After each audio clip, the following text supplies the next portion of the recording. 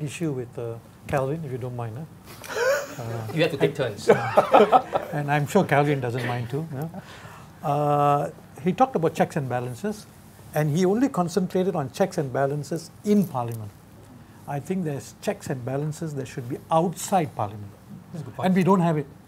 We don't have it because all the checks and balances, traditional checks and balances outside Parliament, media, academia, think tanks, we all know who controls them. Civil society is still very new, right? So I think that is a very important point. I mean, a very important factor in Singapore's check and balance, you know.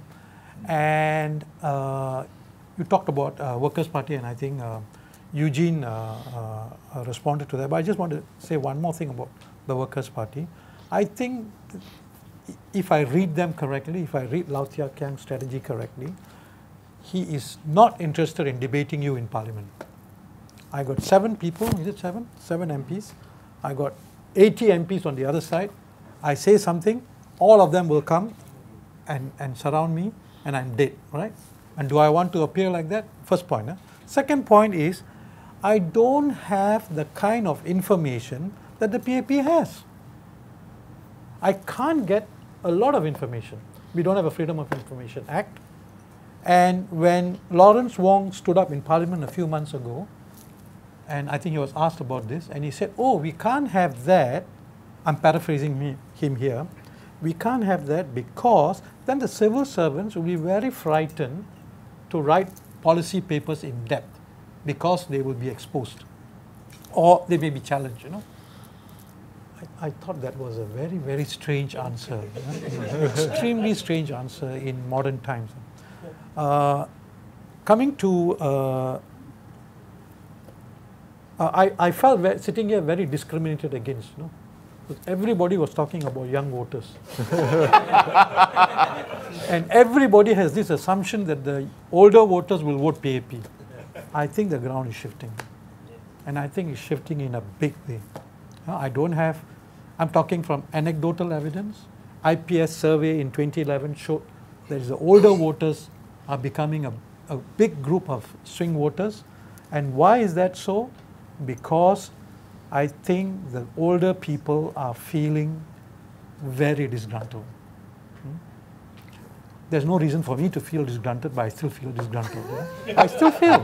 Why? Because, one, I have to leave my job by 62, or if you are lucky, you have a good boss in front of who likes you, maybe 65.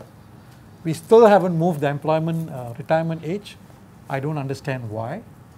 I thought this government had all the powers to do what it wanted. So, and longevity is now about 85. So I got 20 years, you know, to live. And I'm doing nothing. What do? I got time to think, you know. Right? Very dangerous in Singapore if you got time to think. So I think that group, you know, is going to be a big group. I think don't underestimate them. And finally, one other point, and that is, people were I think the audience was mentioning about how to get politicians, you know, how to get to know the politicians better, right? I think it's more or less impossible. Huh? But I think we are now at 50-year point. The next 10, 20, 30, 40 years is going to be very important for us. I would like to have a debate. No, I don't like to have a debate.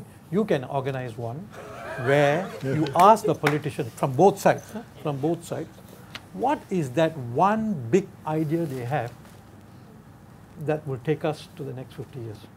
I don't want this same old answer about I mean, economy is going through a major distress, right? What ideas do they have about economy, right? What ideas do they have about the transport problem? What ideas do they have about housing? It must be an idea that will... Transformational. That is transformational, yeah. Exactly. You know? And that's where I think, I mean, leave aside the character because there's no way I can assess that person's character. But that idea that he's going to give will then tell me whether he is a fit to be a minister or prime minister. Or even whether you want to vote even, for him. Yeah. Fourth, finally, I think this There are quite a election. few finalies. See, it just keep coming. The bad habit from Calvin.